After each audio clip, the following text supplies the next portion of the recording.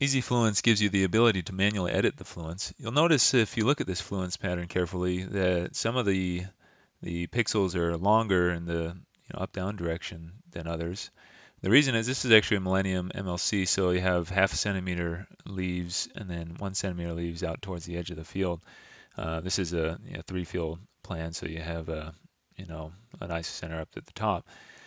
So EZFluence is editing into the fluence, and actually all of its optimization, it's all physical-based fluence patterns, so it doesn't have a consistent resolution in the y direction due to that. But in any case, what you can do with EZFluence is you can actually paint the dose directly on here. See if you don't like how hot it is over here, just watch me make it get cooler. So how did I do that? So basically what you can do, and I'm going to undo all of it, we can undo any of these edits that we're going to show you by holding Control Z or pressing Control Z, redo with Control Y. So in any case, what you can do is you hold down either Control or Alt as you're hovering over the CT slices. Control comes from the left side of the screen and Alt comes from the right side of the screen. So whatever field it is, it doesn't correspond to which fluence pattern is first. It's all a matter of what side of the screen it is. So it's should be fairly intuitive.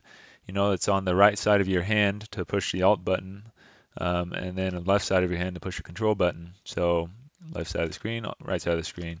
So as soon as you've identified a place that you want to edit, say we want to make this cooler, then it's also you hold down the button that you for the Control or Alt for the fluence you want to edit, so the side you want to edit, and then you either press the left mouse button to decrease the dose, and you can click and drag like that, or the right mouse button to increase the dose.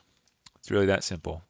So let's do it from the other side, and you can see that this red line bounds the pixels, the fluence pixels that you've actually edited. I should point out, so I am increasing the dose now. I should point out that this CT slice view, you see how when I scroll up and down, it actually is scrolling through fluence slices, slices through this fluence map.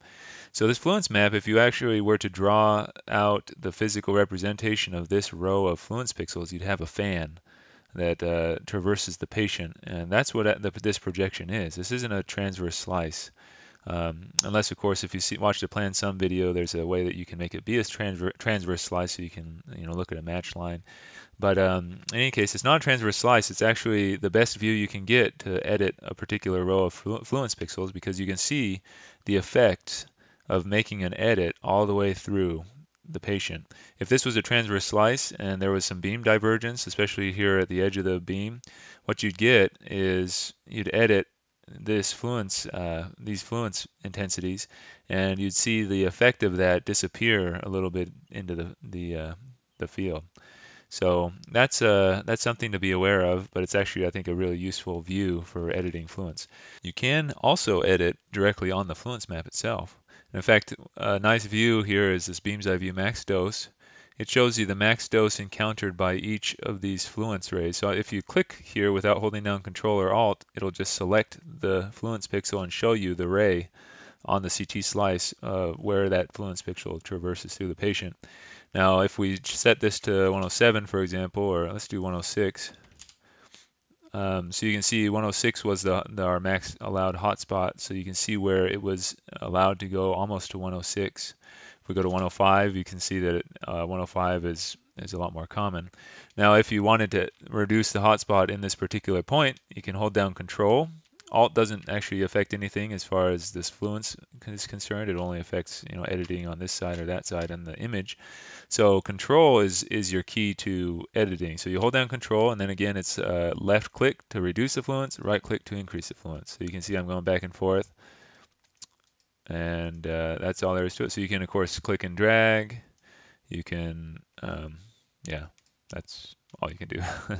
So anyway, the other thing you can do that's kind of neat on EZFluence is that you can, if you, for example, notice, of course, you can edit on the beam's eye view max view or the fluence view. If you, for example, you knew that on several slices you wanted to increase the dose, say you want more dose here in the breast, but all throughout. So what you can do is edit those fluence pixels. You can come out all the way to the flash if you want, and then while you're still holding down as if you were going to drag some more, move your mouse wheel up or down. So every time you move up, you see on the right hand side over there that fluence, I'm basically increasing the fluence all the way, and then I'm going to scroll back down. So you can just scroll up and down to increase fluence more and more for those slices. Obviously, we've made a big mess of everything, so I'm going to hold down Control Z and undo everything. You didn't see a lot of those updates, did you? But anyway, um, so we're back to where we were. So that's editing in EZFluence. Now suppose that I now want to make some edits. So I've increased the dose here, and then I generate a field and field. You'll notice something that happened right here, ecomp manual edit. So it actually created a snapshot of the manual edits you made before it did anything that would change the results. So you can always go back to it. So it gave us a warning that the XJAW was so big that the MLCs couldn't move across it. So that can affect how good the optimization is. And if it gives you some options, some alternatives, ecomp is electron compensator is certainly something to consider if you didn't like the results of your field and field in those scenarios. But in any case, EZFluence also, I should mention, will try to move the jaws, and then if it deems it necessary to get a good dose distribution in such a scenario, and then it will ask you if you want to also run it on a field and field without locking or with locking the jaws, and so you basically have two snapshots to compare where the jaws moved and the jaws didn't move. So you can have one that can be merged and one that might not be able to be merged because of the MLC leaf constraints.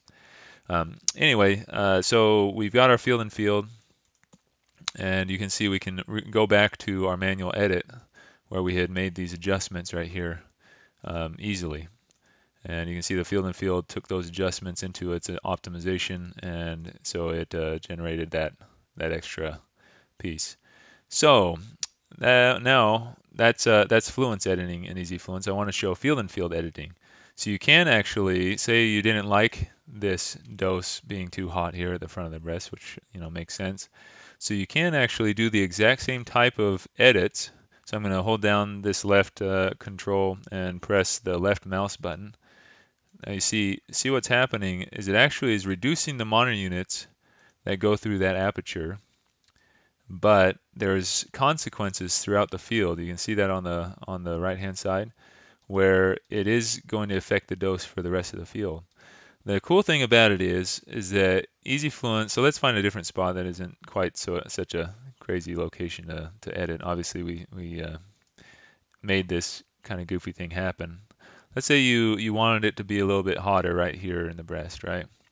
So while you're holding down control, you notice that it highlights over here the pixel that it's going to edit. What happens is as you edit that, it actually will, and let's look at it in the field segments view, it will take monitor units away when I decrease dose there. It's taking monitor units away from this aperture, but the second aperture, which is going to be somewhat smaller than the first, it's going to put those monitor units on that aperture. So you see it's going to basically move those monitor units around.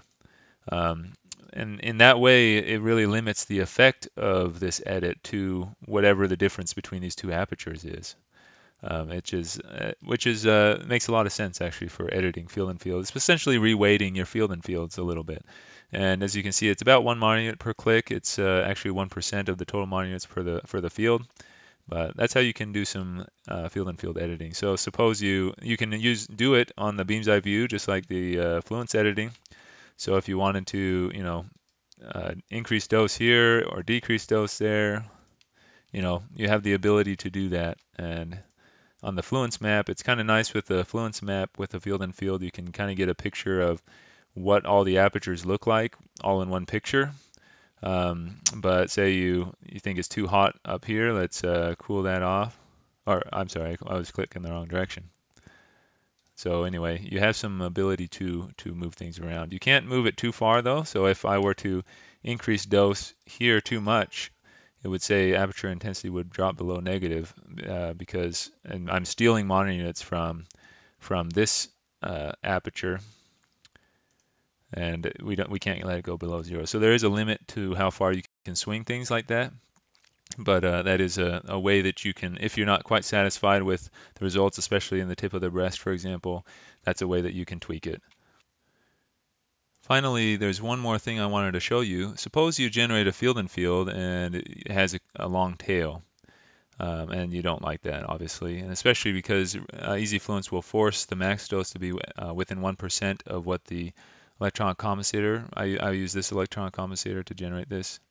Um, or I'm sorry, it was this one right here. So 105%, I generated the field and field, and it produced this 106%. It will always be within 1%, but because of this long tail, it pushed the coverage down. The first thing I'd suggest doing is looking at this alternate field and field B. You can see it looked like in this one that field and field B didn't have such a long tail. Now, one of the things about field and field B that you have to be aware of is it doesn't strictly enforce, it tries to enforce it, but not strictly, this min monounits per field segment. So you see there's 3 monounits in these fields.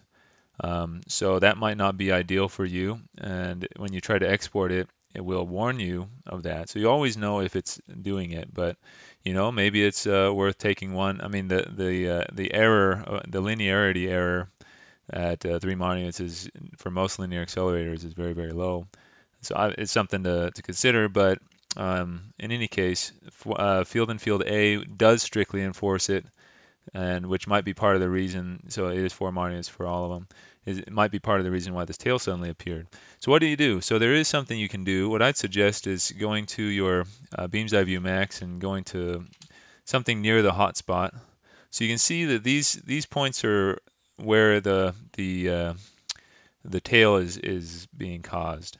And in subsequent versions of EZFluence, we're going to be looking into better leaf-specific editing tools, so you could just cover it up, and even some automated tools. But in this version, there is something you can do. If you click on where you want to edit, so your marker is left there, then click on your ecomp fluence pattern. Now, if I actually hold down Control and left click to reduce the dose, just in those spots that there was an issue. So now my fluence pattern, you see it's a little bit cooler right there. That can basically jumpstart the field and field algorithm to not put so much dose there, and possibly to cover it up with a leaf. And we'll see what the results are here in a second. So it looks like the tail is significantly better. The old field and field A, it went out, well, probably about 1%. So again, that's something that you can do if you weren't quite satisfied with the results. So again, these are all tools that hopefully you don't have to use, because EZFluence generally should do a good job. But if you see something you don't like, these are the tools in your toolkit to fix it, and hopefully fix it quickly and without too much trouble.